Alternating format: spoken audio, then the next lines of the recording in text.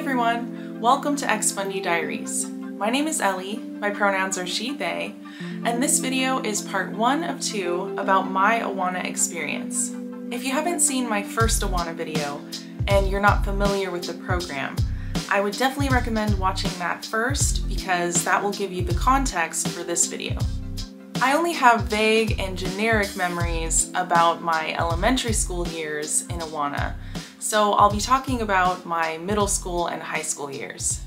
At the time, AWANA called their middle school program JV and their high school program Varsity, so those are the two groups that I'll be referring to throughout this video. As a young teenager, AWANA was an escape for me. My home life was very rough in a plethora of ways.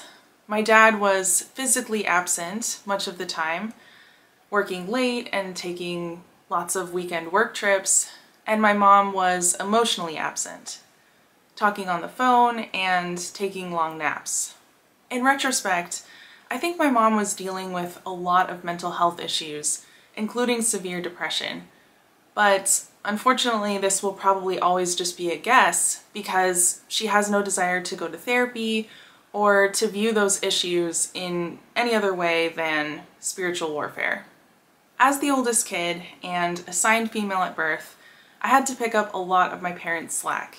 And during the day when we were at home, my main job was to look after my younger siblings in between chores and trying to do schoolwork.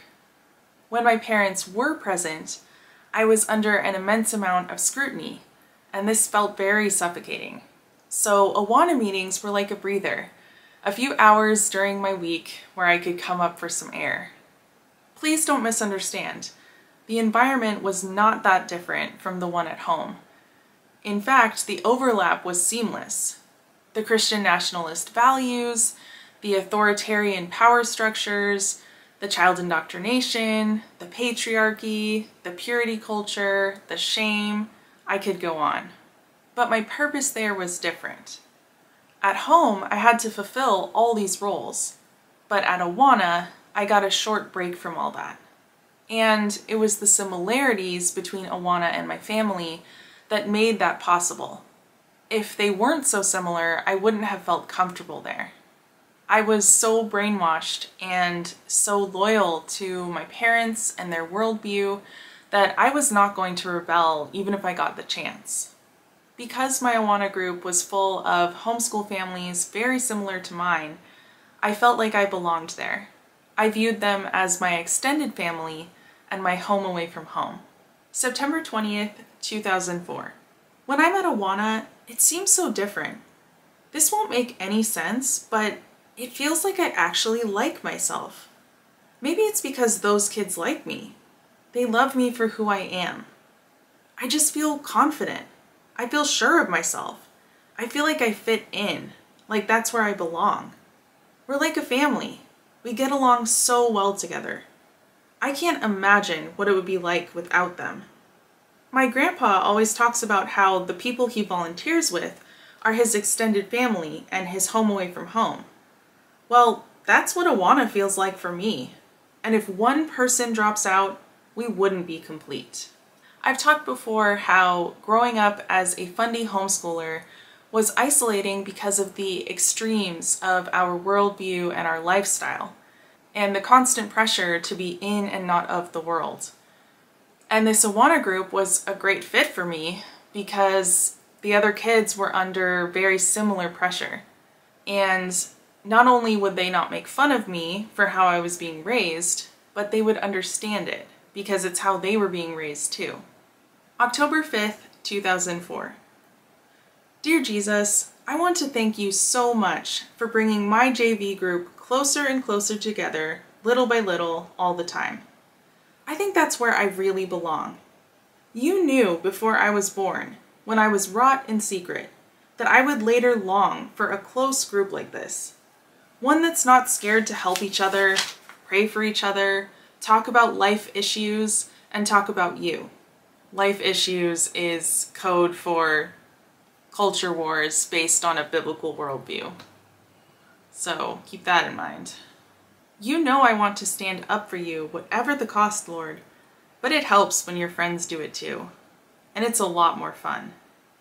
Jesus, thank you. Thank you for everything. Thank you for loving me so much and help me to love you. Even if that group broke up next Sunday, help me not to blame you and to trust you that you have a plan. I don't have time to write out all the names of my friends and their needs, but please bless them, Lord. Help me to love them equally as brothers and sisters in Christ. And bless my family. Help us to do what's right for each other. Amen. So as I was starting to really love my AWANA group, you can hear me trying not to make it an idol and to always place it back in the Lord's hands. That it doesn't belong to me, I can't be super attached to it, because I always have to put God first and make sure that I'm not allowing anything to come before my love and devotion to Him. Even a group that is all about serving God could become an idol. So I felt like I had to be really on top of that as a teenager. The way I wrote those entries made it sound like AWANA was this very positive place where we all got along and built each other up. And at the time, I wholeheartedly believed that it was. But with distance and age, I can see that it was actually quite the opposite. Obviously, the elements of Christian nationalism and patriarchy and purity culture, etc., are enough to make the environment toxic. But beyond that, there was actually a general culture of bullying. It was usually relatively subtle. There were no physical fights or anything quite that dramatic. But people were continuously making fun of each other, putting each other down, gossiping, talking about other people the moment they left the room, and just generally acting superior, not only to the outside world, but also to each other. And it wasn't just the kids behaving this way. The adults, especially the leaders, actually modeled it and encouraged it. There was often an undercurrent of drama happening amongst the AWANA parents and the leaders, and they would often pit us kids against each other, make fun of some while praising others, and contributing to this weird social hierarchy. But in like a fun way. It was very confusing. And sometimes, if we weren't listening, they would just yell at us or shame us. So that was another element too. One of the reasons I say all of this with such certainty is because I have a very thorough record of it. Beginning in 8th grade, I brought a video camera to AWANA, and I and another friend would film games and book time and the times that we would help the younger kids and lots of moments in between. We also filmed our yearly family camping trips in the summer. So I have a documentary's worth of footage of my JV and varsity groups. And the toxic dynamics that I mentioned are very easily recognized.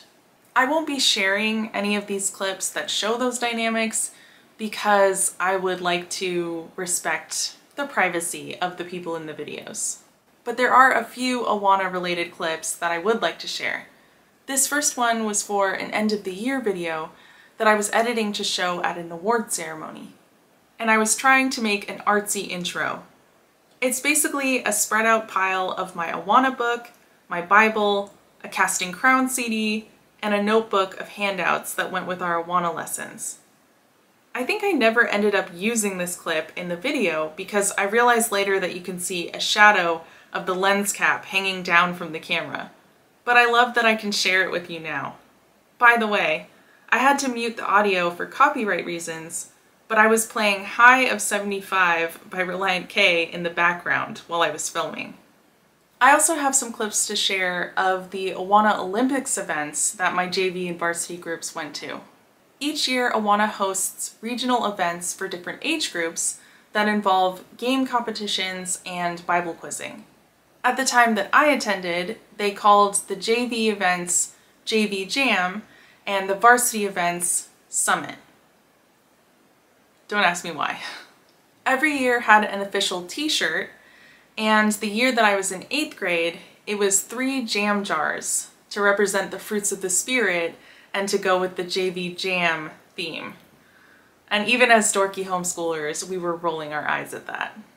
The Bible quizzing was not my favorite part of these events. I wasn't very good at it because I had a hard time memorizing the exact right words and remembering the references. We also had to memorize answers to biblical questions that were also very specific. I often felt like I was letting my team down, and I would have gladly opted out. But to participate in the games portion of these events, you also had to do the Bible quizzing. So I would nervously tolerate the Bible quizzing in order to get to my favorite part, the games.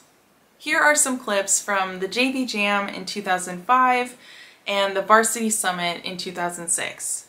I have a feeling that anyone who has done the AWANA Olympics before will be transported right back simply by the sound of the air horn that they used to announce the start of each round.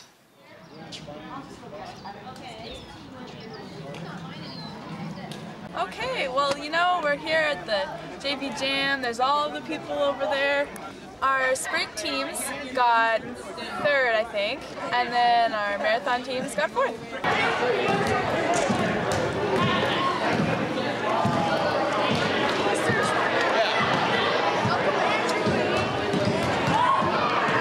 That's why you see a flat line.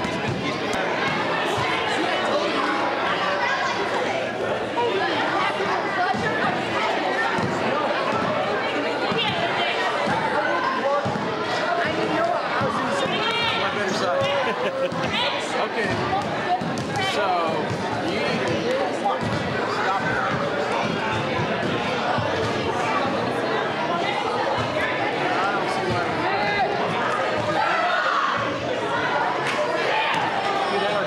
Is that chance you want to announce no water on the floor and all that stuff? Seniors telling me to enforce the rules, so welcome and drink it quick. The main thing is to just obviously to stay out of the team's way and the coach's way, and especially the officials and the scorekeepers. So just watch out for them doing their job, and if you could just hide in the background along the wall, that would be just fine. On the O line, Bible Christian, the brand. Okay, you're flag 1. On circle 2. Circle 2, you're all flag 1. Hey, all right, thank you, Mrs. Chance. All right, juniors. How many of you were at the TNT games watching your little brothers and sisters the last couple of weeks? And maybe you're watching the Sparkies out there bumping into each other. Well, now it's time for JV games. We're not messing around anymore. Sparkies, they're just goofing off. TNT are just warming up, but now games are serious. Are you guys ready? Yeah! You ain't ready. How many of you guys are going to camp, by the way? Yeah, I want to see more hands than that. Go blue team. Okay, I'll give you 5 seconds. Okay, are you guys ready to play? Okay, let's do it. Event number 1, basketball relay. No, actually, this is how it's going to go. JVers, ready, set. Okay, got that? That's how it'll work. Make sure you're lined up, guy, girl, but no holding hands.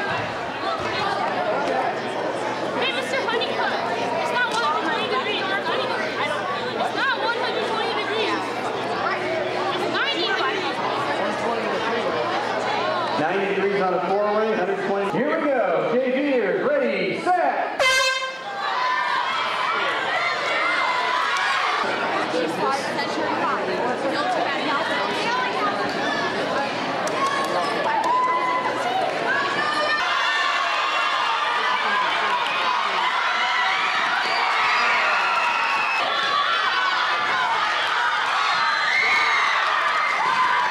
All right, good job, guys.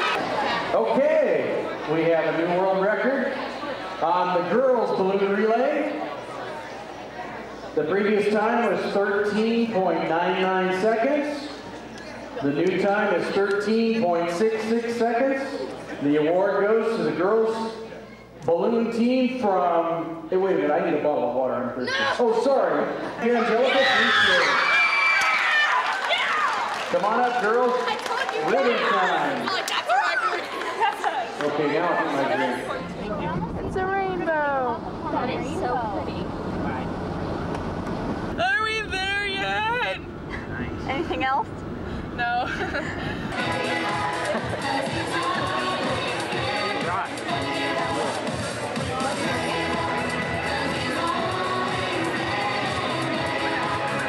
You're not very good at it.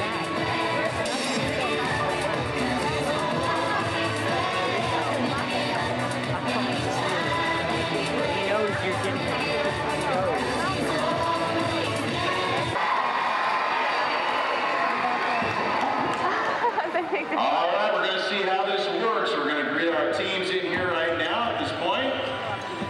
Mr. Chapman's going to adjust the volume on things, so we're going to get in here and have a great afternoon.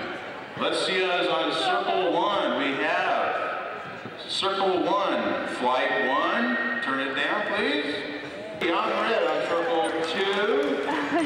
On the blue line, this is the team that didn't know existed before today. And they are here in force. Circle 1. Going down to protect. Flight 2, Circle 1, blue.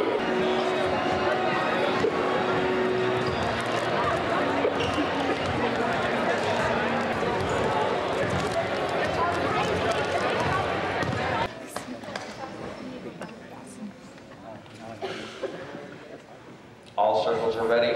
Ready, set, 4. Oh, it's him. 1 is ready.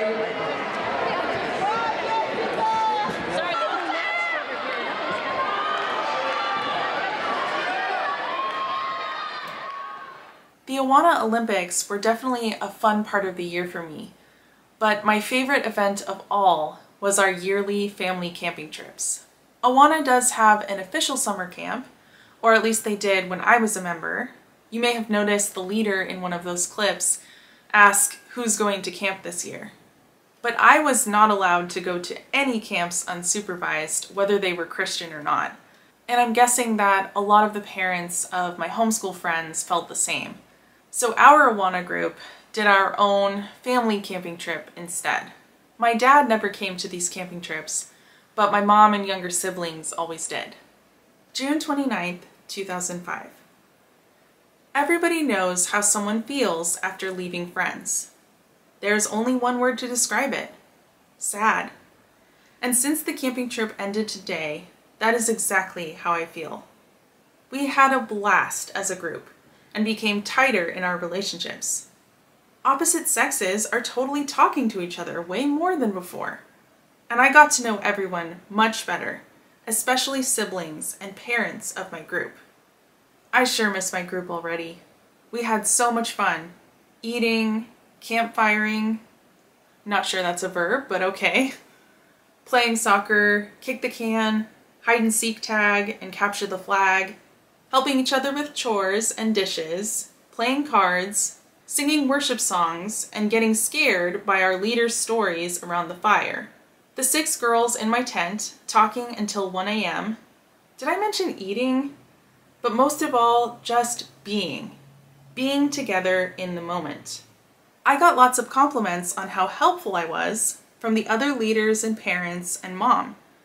I'm so glad I'm making that kind of a legacy, but I owe it all to Jesus. He is my all. As we drove home through the forest scenery, I sat towards the window in the front, silent tears running down my face. I just had so much fun and was gonna miss that trip so much.